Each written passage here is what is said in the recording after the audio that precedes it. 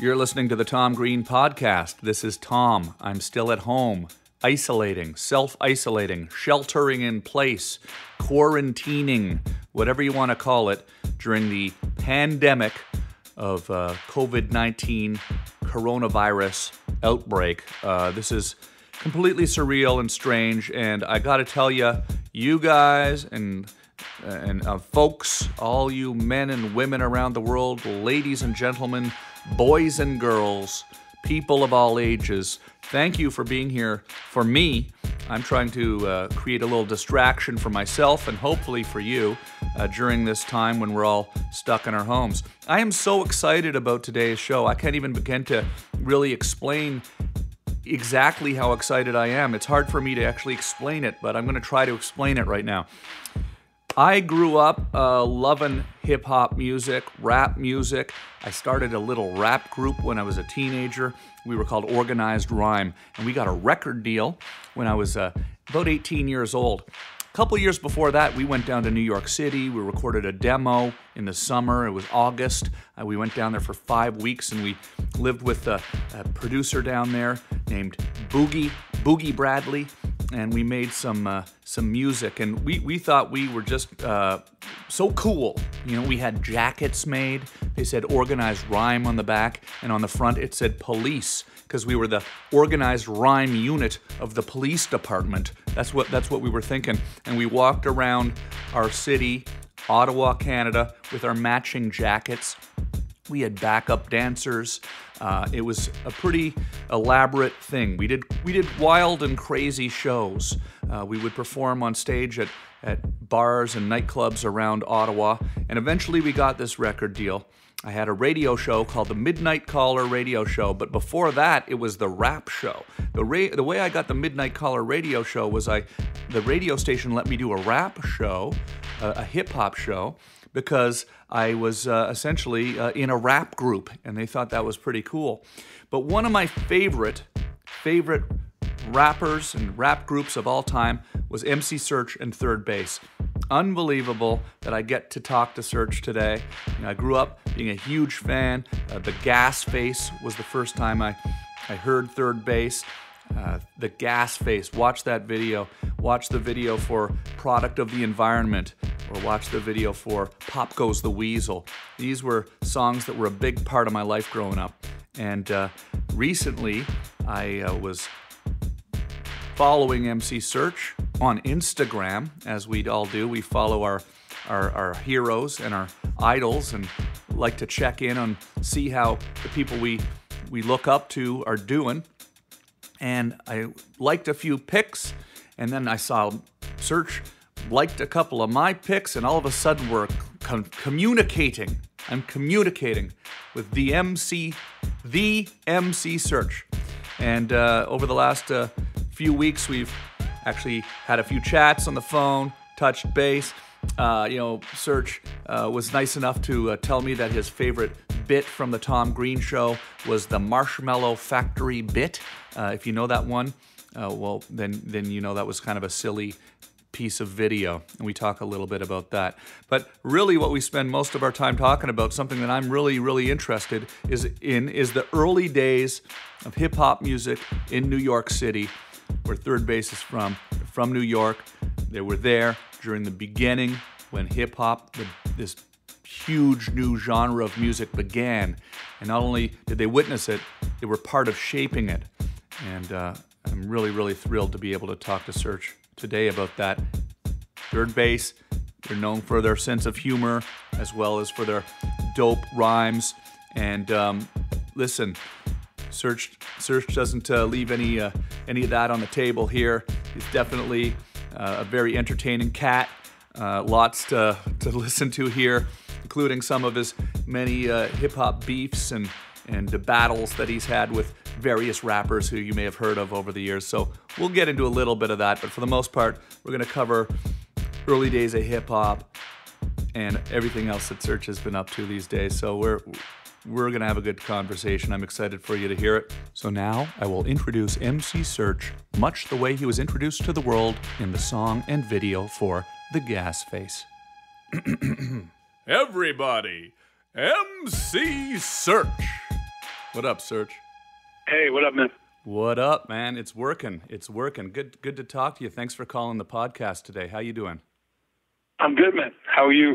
I'm good, as good as good can be given the situation. But I'm trying to have some fun here with the podcast and try to keep it light and trying to create a healthy distraction for my listeners.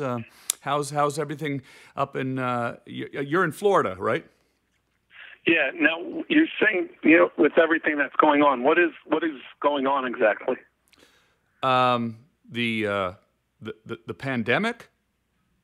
Did you hear about you heard about the pandemic, didn't you?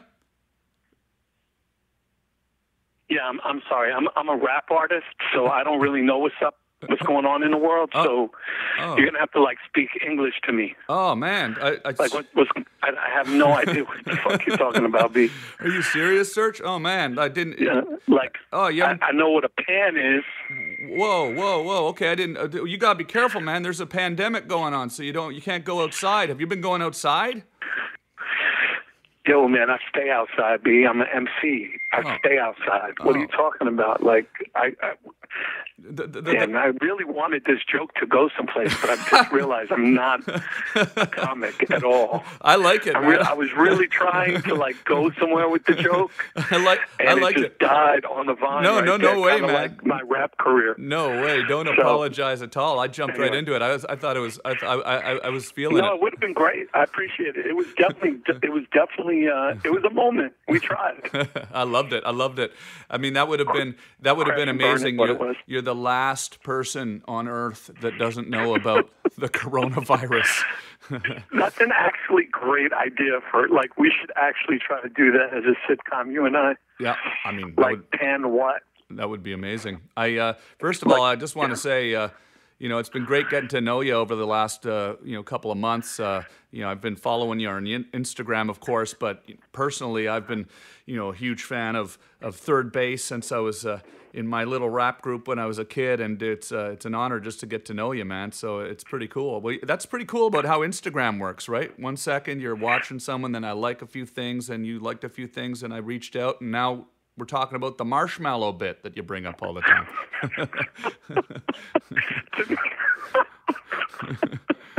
Yo, so first of all, I had no idea you followed me at all on Instagram. That's as great as social media is, it's only obvious until it becomes obvious. It really is one of those things where, unless somebody tells you somebody else is following you. I had that with John Cryer. I found out John Cryer is a huge fan of mine as well. Yeah. I'm a huge old school hip hop head, and I didn't know that he was a fan of mine until a friend of mine who's not even in the industry at all. He's on the sales side of radio.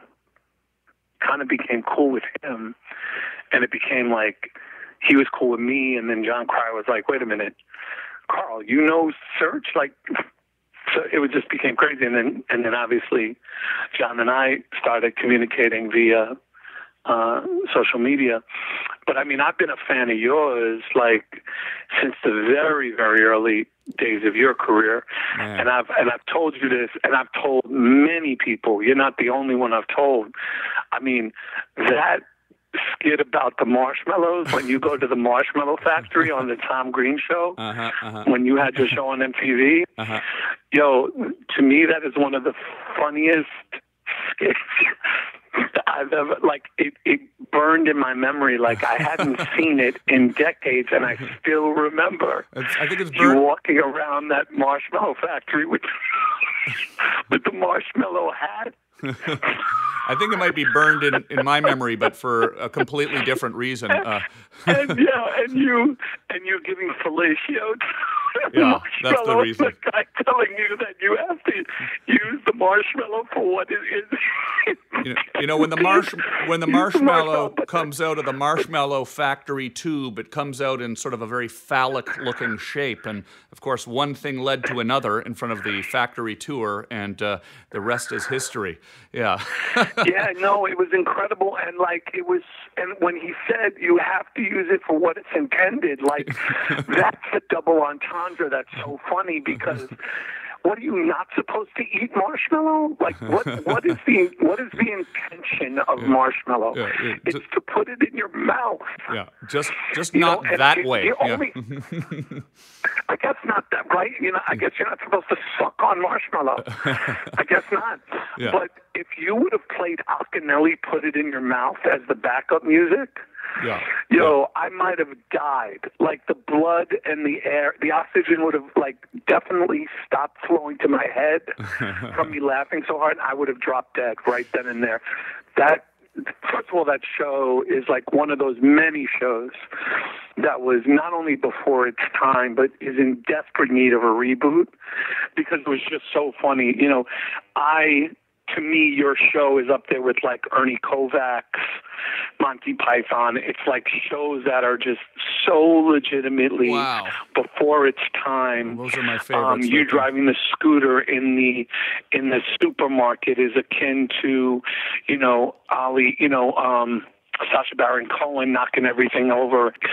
That's the shit to me that makes you just leaps and bounds above everybody else, and why your shows are so in desperate need of a reboot, bro.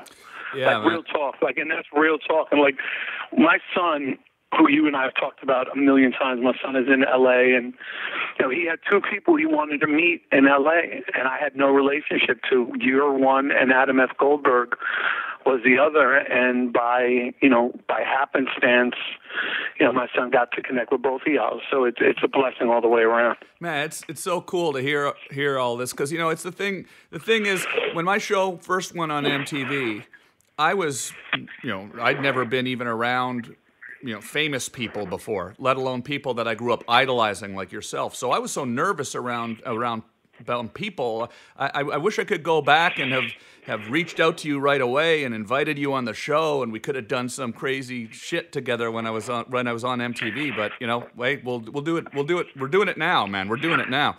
I want to ask you some stuff about the origination of hip hop in your life, because on the show normally I've been talking a lot about the pandemic, but I just think I want to kind of switch gears today and talk a little bit about hip hop, because when else does my audience get an opportunity to hear from the legendary MC Serch from Third Base? When was the first time you heard rap music, you personally? Yeah, it's interesting how you just correlated hip-hop and the pandemic virus at the same lyrical level, by the way.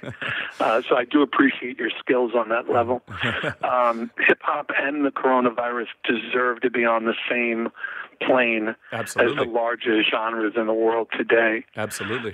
So thank you for that. No problem. For me, what I'm blown away by today is when I tell young people, hey, I used to listen to hip-hop when hip-hop wasn't even a business, when it wasn't on the radio, when it wasn't even a pressed form of music, when there was no music business, there was no rap business.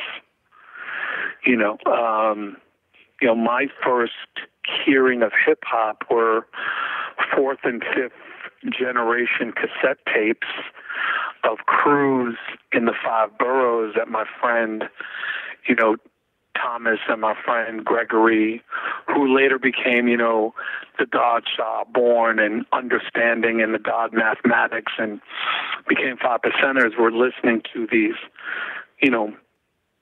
cassette tapes and, going to the High School Music and Art and hearing kids banging on desks that became, MCs and stars in their own right, like, Dana Dane and Jay Cool from the Fresh 3 MCs and Ricky D and, as well as, seeing Jennifer Aniston on stage and Chastity Bono and, Mark Pitts, who went on to manage Changing Faces and Biggie. And, we were this very talented group of New York kids who kind of just saw and ran the streets from, all different levels, like, even now, like one of my favorite shows with my wife is RuPaul's Drag Race. Yeah. Because I remember voguing not being called voguing. Like, the kids that were dancers in my high school who were gay would do these posing games based on the ballrooms in New York City. And they basically played, I don't know if you remember this game, red light, green light, 1, 2, 3. Yeah, sure. When we were kids. So the gay kids in my neighborhood would play red light, green light, but when they get caught, they had to be in a fly pose. And if they weren't in a fly pose, then they got sent back. Yeah. So that's how, my lunchroom was like, on one side, these great MCs, banging on tables and beatboxing and rhyming. And on the other side was, these guys doing red light, green light, 1, 2, 3. And so it was this amazing, epicenter of culture on all levels. Like, I was chilling with Michelle Visage before she was in her group.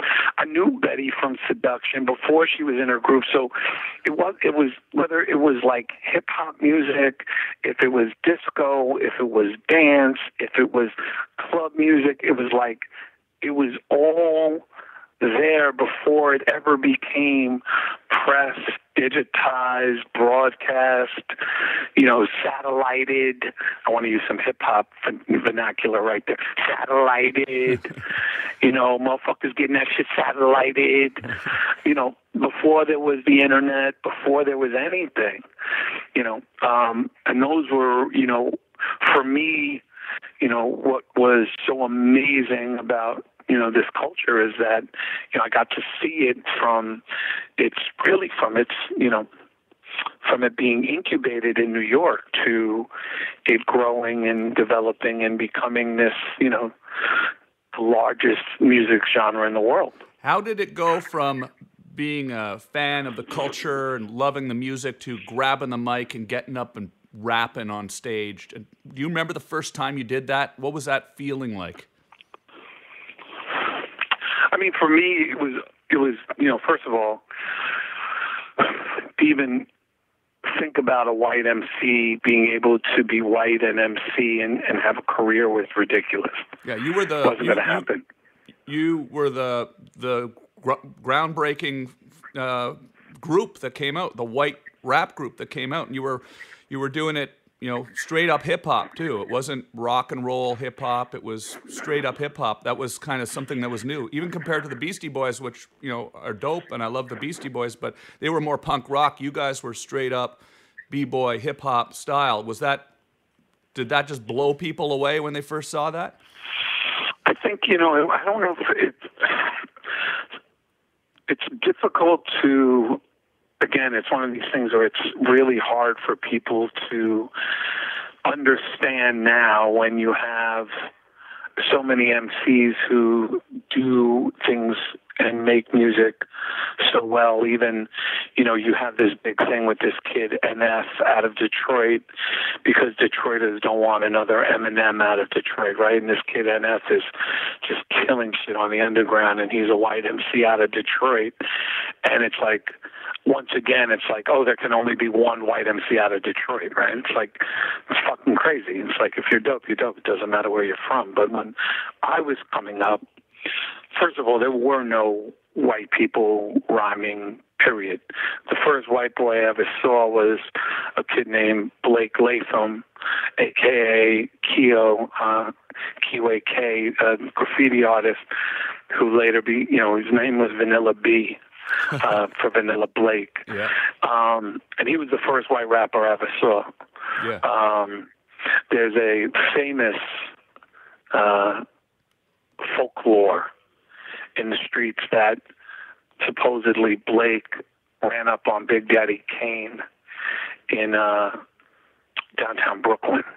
Yeah. And rhymed in front of him, and supposedly Blake was the first person to say, "Rap Prime Minister." Yeah. And Kane supposedly heard that and then used that in some way, shape, or form in a rhyme or whatever. But, there's all this famous folklore about Vanilla B, right? And Blake and Lord Scotch. And, he was in a group with my former partner, the Swervin' Generals. And, so he was the only one you ever saw in a cipher rhyming. Like, if I ever thought about, rhyming in a cipher, my initial thought was somebody's going to beat my ass for, even thinking about being in a circle of other MCs who are of color. Yeah. I don't have any rightful place in that. And then later on, just as I started to become more comfortable with the rhymes that I was writing, and the rhymes that I was reciting in my house, did I make the decision that I wanted to grab the mic and that I wanted to pursue a career.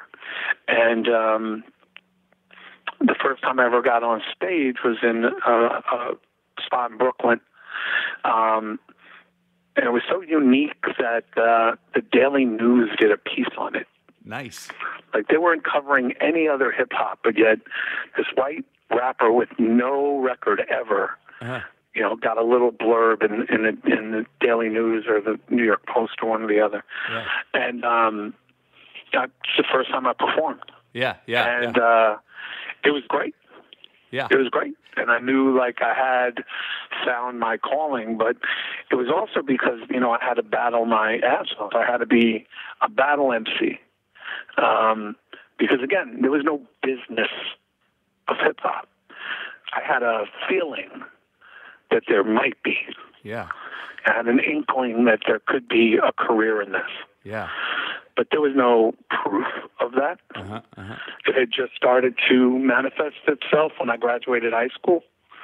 And then there were records coming out and there were video shows coming out, and which meant, people had music videos coming out, and so there was all that stuff, but there was no proof that there was going to be anything of any longevity, and I can honestly say that everything I have now, every stitch of clothing, the phone that I'm on now, the car that I drive, the money in my bank, what have you, the rock that I have on my son's nightstand, everything that I have is because of hip hop.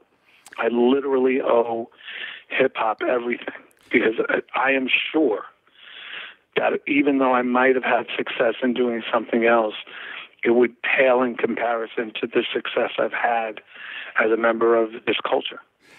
Back in the day, people today probably don't even understand, especially certainly young people, it wasn't easy to just go record a song. You couldn't just go make music and record it and put it out. It's just amazing how obvious that is to people our age, but people today, you make a song on your phone, you put it up on YouTube. The second, 10 minutes later after you start trying, everyone, your friends is listening to it. But back in the day, you had to go in a studio. Studio time was expensive. The equipment, the mics, everything. You had to kind of make sort of some noise just to even be able to get into a studio to even record a song in the first place. Do you remember how that happened and what it felt like to get into a studio and actually start recording? Well, yeah, for me, I was very fortunate that, I had parents who were super supportive. My mom told me, she said, look, keep a job that will keep, gas in the car and keep the insurance on your car. Keep a job and, we'll help you, create a demo and all of that. And, she was super supportive, and, towards the end, became so, laborious that I had 3 jobs. I was literally working 3 jobs. Yeah. I was driving a USDA truck, U.S. Department of Agriculture truck to free meal centers, which were basically daycare centers in the 5 boroughs. Well, let me read. No, so at 4:30 in the morning, I would wake up. I would then pick up yeshiva boys from Queens and bring them to Far Rockaway. Yeah. So I had a route. I had to pick up 6 kids. So I picked them up. I'd take them to Rabbi Chait's, his yeshiva in Far Rockaway. Then I would drive over to the Hartman Y and pick up my truck, load the truck, pick up the truck, deliver all day, get back at like 4:30. Then I would pick up the yeshiva boys who were done at 5, drop them off, and then get back at like 6:30, and then I would, from 7 to 11 o'clock at night, I would deliver pizza or chicken. I do more chicken than pizza. Yeah. Or for a place called Chicken Tender, Yeah. and I would do that, and then I would get a couple hours sleep. And all that while you're thinking, I want to get in the studio and make music, but got to work, got to work. But I mean, but that Just was, want to get in the that's studio. what I had to do. Uh-huh. And then I valet parked at Young Israel. I was a valet parker on the weekends. Yeah. So when I wasn't driving the USDA truck and I wasn't driving the yeshiva boys, I had that job. But I did all of that so that I could get into the studio, once or twice a week. So you get in the studio. What was the first song you recorded? Did it make the record, or was it? It did. It was a song called Melissa. Oh, okay, nice. And it was released on a label called Warlock Records. Wow. And the other side of the record was called Hey Boy. I'm sorry, Contact. Sorry. Ugh. So it was Melissa and Contact, and it was terrible. It was a terrible fucking record. But I thought it was great. I rhymed with like a British accent because Ricky D was, I went to school with him and Dana Dane rhymed in like British type Brooklyn accents. So I figured that was something I was allowed to do.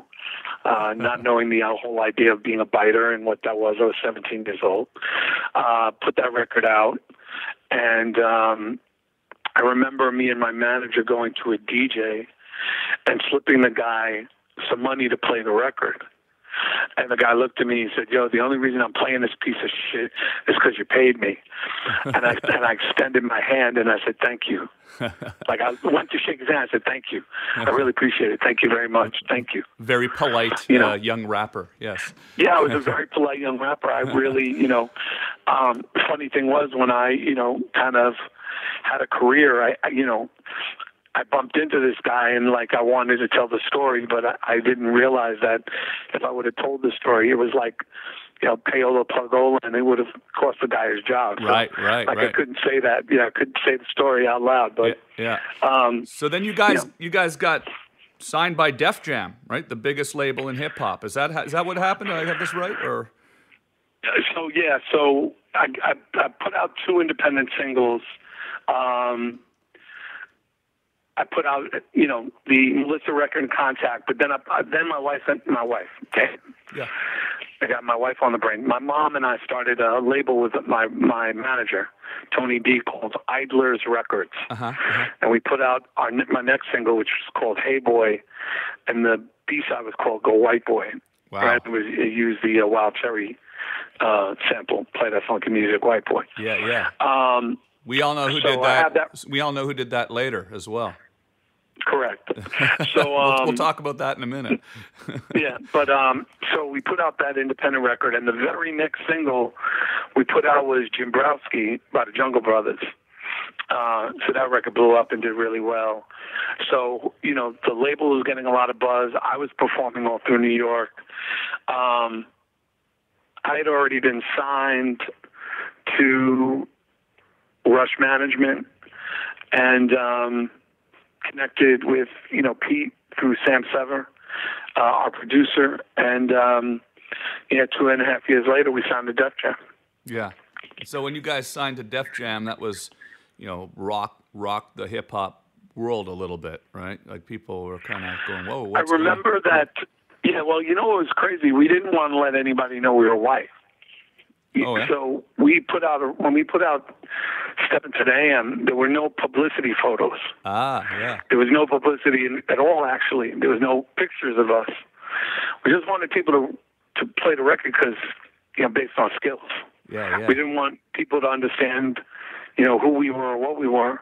That's why the video, when you see the video, Steppin' to the AM, you see, me with a hood on, and I'm going up to Ralph McDaniels, and then he pulls the hood off, and you see the third base, and I say, it's the other man, you know, because we wanted, you know, to fuck people up, like, oh shit, they're white, get the fuck out of here, you know. So we really wanted that like shock value, but in the best possible way, because, you know, we didn't want to be, you know, I think a lot of people forget that the Beastie Boys had a street record with Hold It Now Hit It.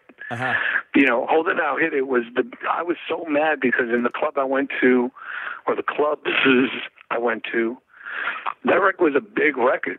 Like, it was a big club record. You know, Hold It Now Hit It had a big bass, big line. Like, you know, people weren't thinking about the Beastie Boys as white MCs or white, you know, beer drinkers, or, you know, it was none of that. It was just Hold It Now Hit It was, I'm a chill when I start to kill, when I fill my pocket with a $90 bill. Like, that rhyme right there was hard body in 86, 87. Yeah. Man. Having out the windows and when I get my fill on Chili Chow. Well, I just got home because I'm out on bail. What's the time? It's time to buy ale. Yeah. That was some real street shit. Yeah. Like, they're not talking about Budweisers and fucking body slamming. They're talking about getting out of jail and fucking got not a fucking dollar bills or anybody. That was some street shit. Yeah. You know? How much did you guys cross paths with the Beastie Boys? I mean, I don't know the real history of your... A little bit. I think the best story is the one that they put in their book. Yeah. You know, I think that's the funny story. I mean, we would see them on a regular basis because we're all New York kids. Yeah. But when they left Def Jam, it was ugly because they were suing Russell. Yeah. And they were suing New York, and they were suing Def Jam, and they were suing Columbia when they went to Capitol. And we were having some real problems with Russell. So I went to see Mike D. Because Russell lived on Barrow Street, and Mike D lived on Barrow Street. And I knocked on Mike's door, and I went upstairs to his apartment, and I was like, yo, you know, we're having these problems, you know, is there any light you can, you know, share with me? And he was telling me, yo, you got to be careful of this and this and this and this. And then he started throwing shit at me. Like, as I was looking in the apartment, he started throwing, like, sponges and shit, like, laughing. So I'm like, oh, he's fucking around, whatever, right? Yeah. And then, like, 3 months later or some shit, like, I'm reading Spin Magazine. Maybe it was 6 months later, something like that.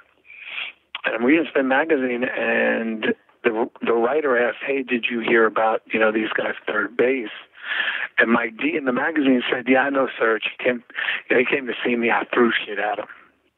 Yeah. It's like, you know, without telling the whole story. So it's like, I was like, yo, fuck you. You know what I mean? Like, yo, that's not even how it went down, you know? Right. So there was some real animosity, you know, that I had towards them, and that kind of carried over for a long time because I just didn't feel like they made, like, what I deemed, because, you know, for me, I was I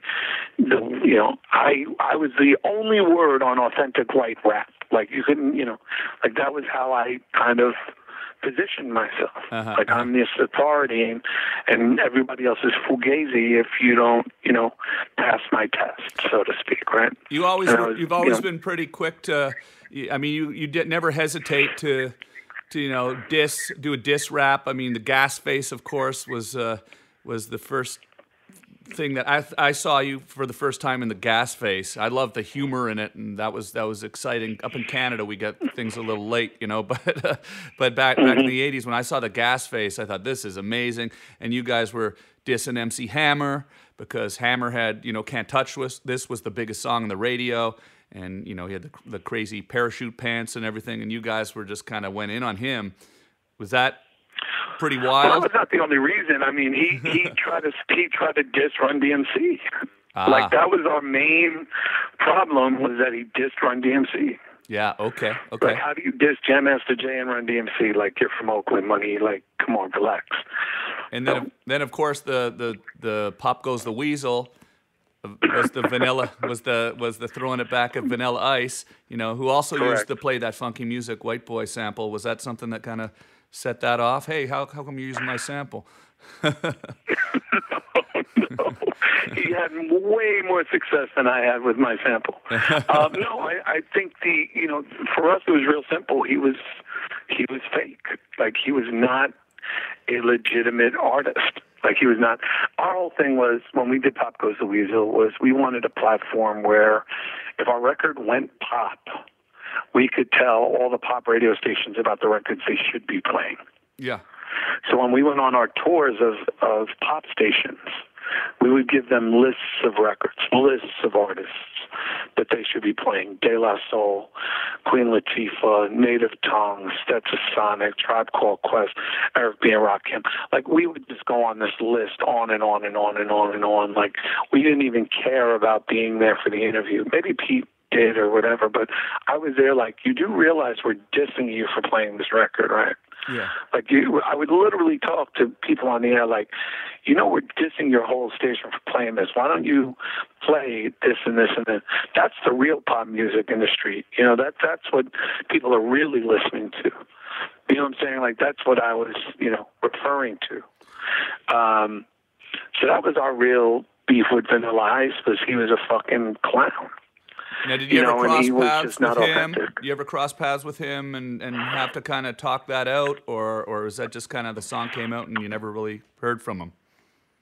No, the closest we ever came is I did Tavis Smiley's show on BET before he went to PBS. Yeah.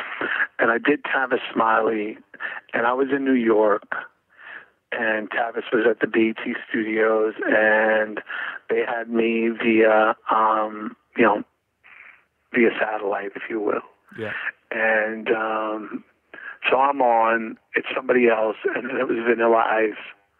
It was all like we were all on a panel together.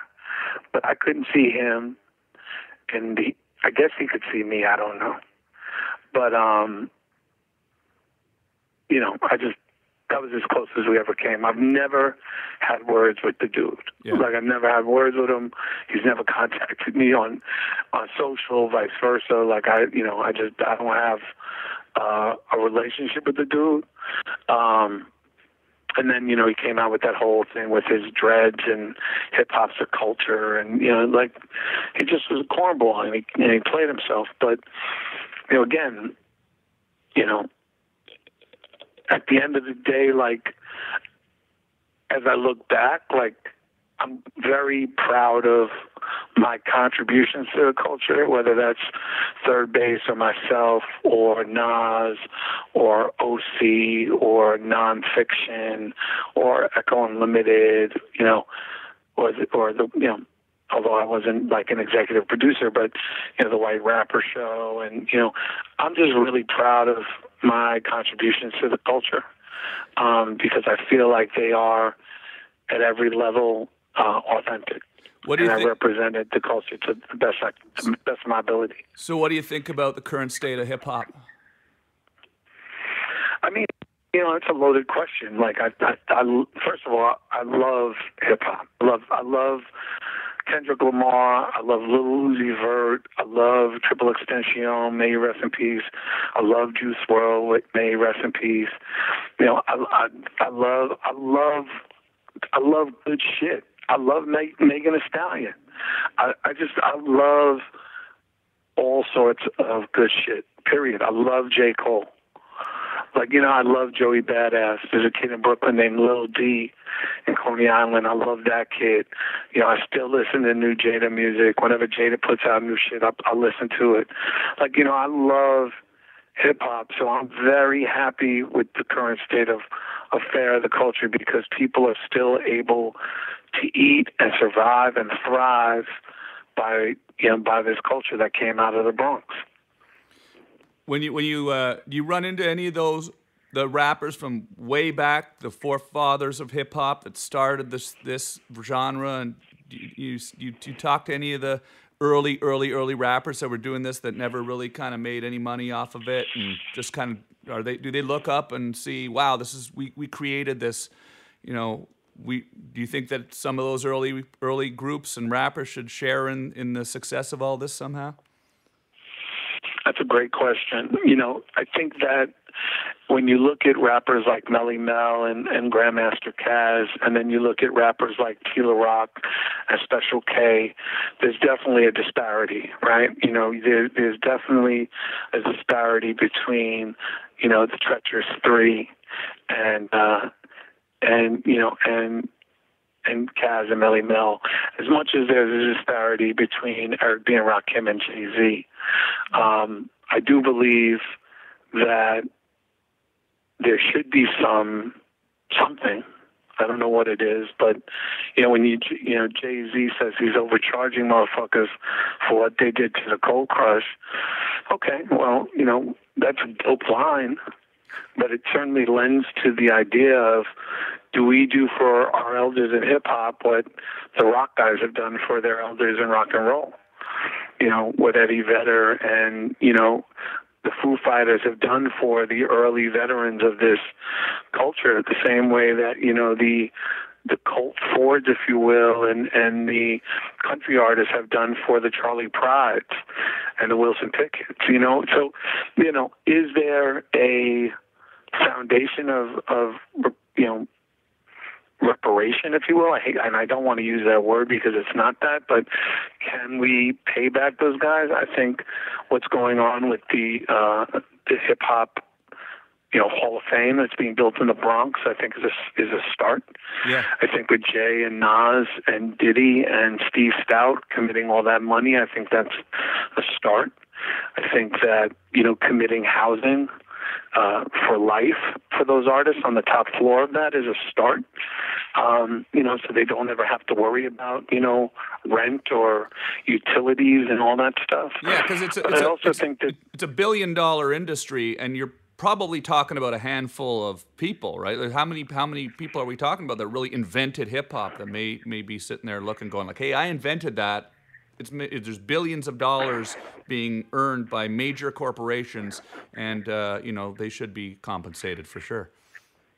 Yeah, no, I think you're right. I think if you think about it, not to get too deep in the weeds, because again, I don't know how many of your podcast listeners are like aficionados, but yeah, it's the same thing as saying does Bob Marley deserve to get money from Bougie Bonton? And is that happening? Well, the Marleys are smart. The Marleys kind of built on his brand and built on his legacy. I don't know if Kool Herc's kids are doing the same thing. Yeah. I think it's incumbent upon ourselves to kind of make sure that, we take care of ourselves always. But I also think that when you think of like DJs, there's a big difference between Grandmaster Flash and Grand Wizard Theodore. Grand Wizard Theodore invented the scratch. Yeah. Grandmaster Flash, manipulated the scratch into something big, but Theodore invented the scratch. I don't know where, Theodore sits with everything. But you're right. I do think there's maybe a handful of people still alive that deserve to get a penny from every record that ever gets sold. Yeah. Man, well, Serch, it's great talking to you. I don't want to keep you all day. I know we could talk and talk and talk, but I maybe we can do it again sometime too, for sure. But how are you holding up with the whole pandemic that's going on? And are you safe? Are you hunkered down there? Do you got? Yeah, I know you're safe, but how are you dealing with all of this right now? Real quick before we wrap it up. Yeah. Like, I still don't know what you're talking about with this pandemic shit, man. I don't know what the fuck you're talking about, B. Like, I got I got a bag of weed. I got my porn. My wife is here. No, I'm just kidding. No, it's like, it's like with anything else, brother. You just, you stay clean, you stay safe. It's a beautiful day today. I'm going to go for a walk with my wife and just enjoy the sunshine. And, I think, the one thing I am very proud of is that me and my partner, Richard Blackstone, started a company to get masks and get ventilators and gowns and hazmat suits to hospitals and states in need. It's based on a very simple philosophy of Tikkun Olam, which is a Jewish philosophy, which is, it's incumbent upon us to heal the world and do our job. And with all of this craziness, with the states not being able to get what they need and hospitals not being able to get what they need, me and my cousin took it upon ourselves to just be like, okay, what can we do? how can we figure this out? And, we have literally millions of masks going to North Carolina, millions of masks going to the state of New York, New Jersey, hospitals in 5 different states. So, that's what I'm doing. I don't know what everybody else is doing, but that's what I'm doing. And, other than that, I'm keeping my hands clean. Well, I appreciate it. That sounds like a great contribution. Thank you, Serch, for talking to me today. You have a great walk and enjoy the weather and stay safe out there in Florida, okay? Yeah, and thank you, man. Thank you, Tom, for your contribution to my gut and to my laugh. And I really appreciate everything you've done, and I'm really glad I'm getting to know you, brother. All right. Likewise, absolutely, Serch. I appreciate it. MC Serch, EMCEESERCH on Instagram, correct? Right. Yes. And MC Serch, MCSERCH on Twitter. Yeah, absolutely. Serch, peace and love. Thank you so much. Love, peace, and hair grease. Yeah. Peace and love. Another episode of the Tom Green Podcast. Thank you once again to the incredible, the legendary MC Serch of Third Base. They say never meet your heroes, but I right now can tell you that statement could not be further from the truth. I've had a great time getting to know MC Serch over the last few weeks and months, and I'm looking forward to many more conversations with him in the future. If you'd like to support this podcast, subscribe to the Tom Green Podcast. If you're listening, just hit subscribe. You can subscribe on Spotify, Apple Podcasts, Stitcher, iHeartRadio, all over the place. Wherever you listen to podcasts, just hit subscribe. I'm doing it every day. Listen. I really appreciate all the support. You're bringing me so much energy and comfort during this ridiculous, scary, and unsettling time in our world. And with that, I will say, have a great day. Have a great night. I'll see you all tomorrow. And thanks for listening. Be safe.